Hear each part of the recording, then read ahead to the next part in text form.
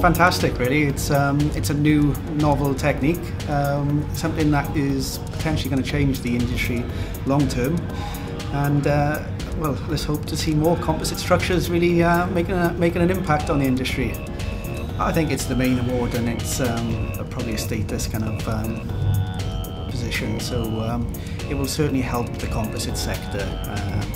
And give a bit more confidence into a sector which is a new material.